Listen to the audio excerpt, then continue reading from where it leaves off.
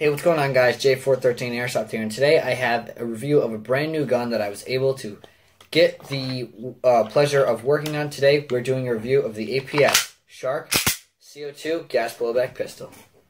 So just to start things off right now, let me just say that the pistol, it's an alright pistol. It's a pretty good pistol.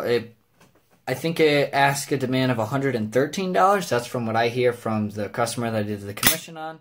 And well, it's a pistol that's got some of its own nice features. For one, it's CO2 powered, which is really nice. You put in your CO2 bulb upside down underneath in the magazine here. Let me just slide this base plate back on under the base plate. It can take 33 rounds in the magazine, so 32 plus 1 in the chamber. It does feature a full aluminum slide, so the slide is actually very lightweight. It has cutouts in the slide, making the cycling rate pretty decently fast. Not only does it have the ergonomics and the mostly part of the internals as a Glock or a Smith & Wesson M&P, but it also has a full auto capability with a moderate rate of fire. As for the pistol's functions, it's pretty self-explanatory. It has a flat trigger, has a small low-profile slide release that can be power stroke, so that's nice.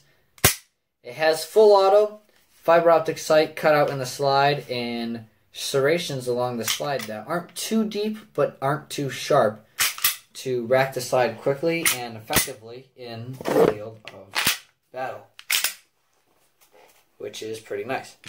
Another feature is the underslung Picatinny rail for all your lights, laser, foregrips, or whatever.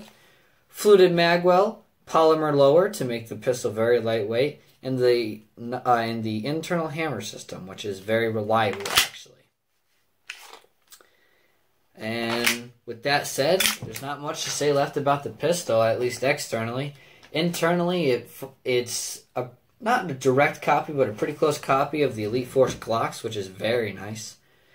And yeah, mags are readily cheap and available. They're hefty, lightweight. They have a slightly rubberized bottom base plate. So if you accidentally drop one on the forest ground, that's not too bad. I wouldn't recommend dropping these on pavement doing factory loads and whatnot. But besides that, it's a very nice pistol, and let's go on to the shooting.